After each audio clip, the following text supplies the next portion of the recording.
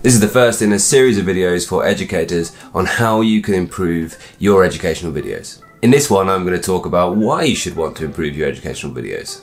All of this can be found in my book, Teach on YouTube, How to Start and Grow Educational YouTube Channels. Now watch to the end because I'm going to tell you how you can grab people's attention and how you can hold their attention to make sure that your audience retention is really high. And that's the main thing that the YouTube algorithm likes. And at any point during this video, just drop any questions or comments you have in the comment section below. Thanks a lot for watching Give It a Physics.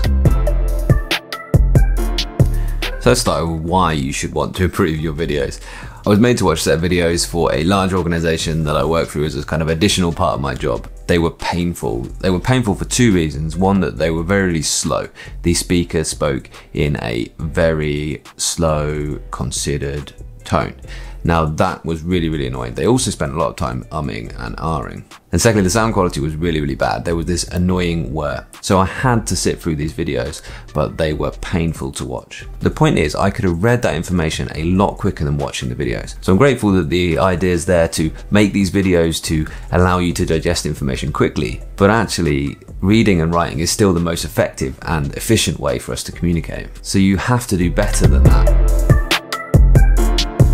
So what audience retention means is how long do people actually stay in your video for? And you should be looking to maximize that. You should be looking to keep people's attention for as long as you possibly can throughout your video. If you've started making educational videos, and if you've got any videos out there on YouTube, you probably will have noticed that a surprising number of people leave your video really early. And that's not really a huge issue because people do leave videos quite quickly on YouTube. There's loads of distractions, there's loads of reasons why they might realize this video isn't for them, this isn't the right video. Or maybe YouTube just autoplayed the video and they've just clicked away because they didn't ever choose to watch the video. But what is really important is that the people who do decide to watch a video actually stick with it for a good amount of time.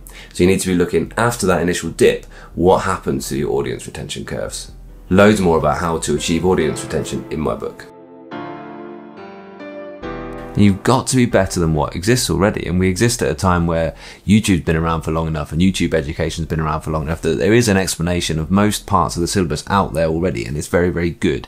It's often very professionally produced, and you have to do better than what's there already. So make sure you know what you are offering that's better than other people. I, for example, am targeting my videos at the higher level. I don't think there is great video teaching out there for the highest level physics. So I'm making videos that target the grade 9 or the A-star skills and understanding in physics. That's not to say that it might not be better because of your personality, because of your teaching style, because of your explanation is objectively better than what exists already. That's fine. If you've got that reason, if that's the reason you want to make videos, great. Go for it and make videos. It might be better just because it's more appropriate for some people. But whatever you do, if you want to improve videos, the first thing to do is to find yourself on video. I mean, I literally have a note there that says calm down and be yourself. Because I forget that. Sometimes I get too excited and I mumble and I stumble over my words and I start saying things that I didn't plan to say and like this. And enjoy yourself, enjoy making videos and enjoy the editing process. You know, editing takes a long time to get right, but you know what, it's so worthwhile when you come out and you think, yeah, that video looks really slick. There are no bits where I've got something wrong, I've gone back and I've edited and I'm happy with the way it looks and the way it sounds. Two things. Learn basic editing and worry about the sound quality. Don't worry so much about the picture quality, but worry about the sound quality, because that is one of the main reasons that people will leave your video, is actually if they can't hear you properly or if the sound is annoying or if you don't go at an appropriate pace for them. And if you like, look back at my very first videos and you'll see that it's taken a long time to get to anywhere near this kind of quality that I put out now, and it still isn't perfect. I still see the warts when I rewatch my videos.